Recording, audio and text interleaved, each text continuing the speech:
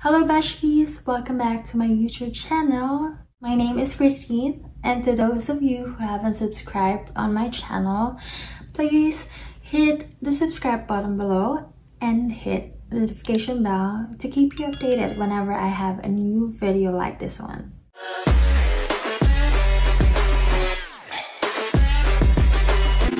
Hello guys! A lot of you are requesting about this video, mostly the medtechs. This video is I'm going to talk about the requirements and how to find an employer here in the US. So yeah guys, I did not go through with an agency, but I was hired. I was a direct hire. Huh? Tama ba? Basta yun na yun. So, disclaimer, this is just based on my experience. So, kung iba yung ginawa ng mga other medtechs, it really depends on you guys kung ano yung unahin nyo. So, yeah, let's get started. First things first, after you took the board exam, maghahanap ka ng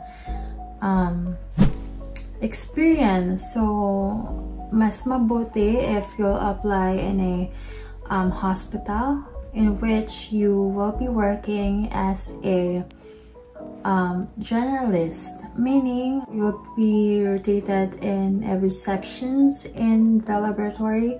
So you'll be working in clinical chemistry, microbiology, clinical microscopy, blood banking, immunoserology, and hematology. So 7. And then after, while you are working, you need to take the exams. So the first exam that I took was the ACP, Medical Laboratory Scientist ACP exam. ACP exam stands for American Society for Clinical Pathologists. This is just a US exam for medical laboratory scientists. This is 100 test questionnaires of all the subjects of medical technology program. So this will cost you $200 USD before I paid 10,460 pesos. You'll be given a certificate just like this that will have your name with a credential after your last name, which is the MLS. ACPI. I stands for international. Those who graduated outside the US will be having the I after the ACP. The second exam that I took was the IELTS. IELTS exam is the International English Language Testing System. It is an international standardized test of English language proficiency. Tinake ko is the academic test, and I chose to take it with the British Council. So mostly self-review lang. Parang 2 months lang ata. After 2 months ng review, nag-take na ako ng exam. Anyway, you can take it anytime,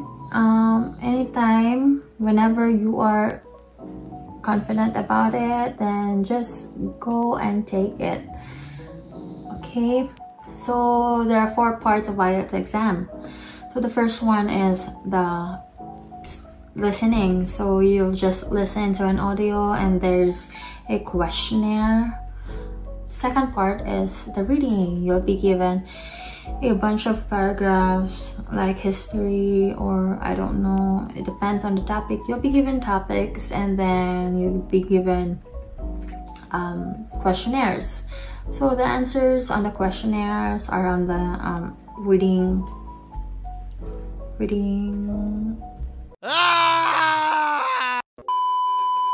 So part 3 is writing. Guys, di ko ma-explain yung writing part because I only practiced writing paragraphs and stuff like that.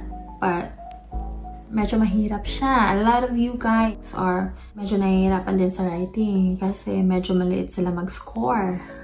But, yeah, I survived. For the part 4, speaking test, examiner will give you topics and then you'll explain the topics, and some of the examiners will ask a follow-up questions and you'll just need to answer them with like many sentences as you can, with no fillers. Dapat minimize lang yung blank, yung pauses. You just need to be confident with your speaking skills. And yeah, I think that's what I did. I was so confident. So I paid 10,040 when I took it. But now, ang new rate nila is 11,650 daw. Tapos, both IDP and British Council na yan. Yan na yung new rate nila. In US, the band score that they need is at least 6.5 overall band score. And then yung speaking mo dapat at least 7.0. Diba? Kahit anong grades mo sa ibang parts of the exam, as long as the overall band score is 6.5, pero dapat ang speaking mo 7 talaga. Walang patawad, 7. Yun, tapos third document that I processed was the cgfns visa screen. This is just a certificate that will prove that your credentials from the Philippines is legit, like yung school mo, college degree mo, and your PRC or your credential as a medical technologist. Yun. The visa screen is needed also for H-1B filing. So if you don't have this certificate, you cannot file your H-1B or working visa. The visa screen is valid only for 5 years. So dapat within 5 years, may job offer ka na from the US. Ito yung certificate. Paper lang siya, but you have your name, the picture, and your name as clinical laboratory scientist, and it has an expiry somewhere. Yeah, here it expires in 5 years. And then fourth one is the West credential evaluation. Sabi ng iba, di daw to needed, pero like kinuha ko lang to guys to be sure, para once may employer na ako, ready na ang lahat. So basically, West Credential Evaluation, lahat ng grades mo from high school to college, they will convert it to US scoring system or grade system. Kasi dito sa US, iba yung grade system nila, like A, B, C, yung ganun. Tapos, yung kinuha ko is course by course evaluation kasi I don't know what to get. Merong document by document, meron din course by course. So, ang pinakamahal is course by course. Pwede din itong gamitin for like, if you wanna get another license from other state, you can also use that. Hindi basic yung kinuha ko, yung ICAP din, yung mga additional. Bale, yung ICAP, pwede nila i-store yung transcript mo so that if you need it again, you can just request and just pay for the delivery fee. Good! So, madali lang yung West kasi 7 days processing na sila. After 7 days, is-send na nila yung evaluation. Yun lang yung 5 things that you need if you want to work here in the US. Okay, the next topic that I'm going to share is about how did I find an employer here in the US. So before applying, you need to compile those 5 things first. So and then after mo lahat na compile yung documents, you need to update your resume. Pagandahin mo siya. Meron naman mga sample na resume sa Google. And yeah, depende na yun sa'yo kung anong lalagay mo. Kung feel mo maganda yung resume mo, yun. So, I applied sa Indeed, Glassdoor at LinkedIn. So, every day I submitted 20 applications, and it's very tiring because I'm still working at that time. Pero since I really want to work here in the US, so yun, parang ano ko na, parang like effort ko na din yun na 20 applications yung sinesend ko. Every day I will get rejection letters, rejection email.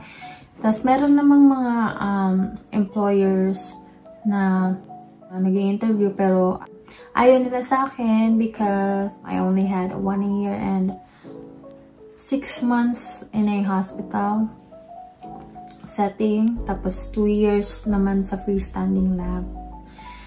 So yun, tiyaga lang talaga guys, and pray lang. So after many tries, my employer here in the US offered me a job. They sent me an offer letter that states your salary per hour and the things that you need to do, just like that. And if you will accept the offer, then just send a reply email. So yeah, tinanggap ko yun. I just prayed na if sinong magbibigay ng first offer is yun yung tatanggapin ko. So yeah, I had offer in South Dakota and in Florida. So since si South Dakota yung na offer first, doon ako sa South Dakota. Dito ako sa South Dakota. So yeah, ang maganda sa employer ko guys, meron silang own attorney. So yung may nag-contact sa akin na attorney, siya yung nag-send ng email sa akin kung ano yung mga dapat kong i-compile na documents, which meron na ako guys. And then tapos, parang waiting time lang din. Wait ka lang din kung anong mga updates, kung for interview ka na. And with this employer, meron silang partner agency in the Philippines. So, nung time na yun, my healthcare worker ban. Pero they have an agency. They have an agency in the Philippines and nakalusot ako kaya I'm here. So yeah, if you have any questions or do you want any clarifications with this video, just comment below or send me a message on Facebook and Instagram. And that's it, Meshies. Thank you for watching. Bye!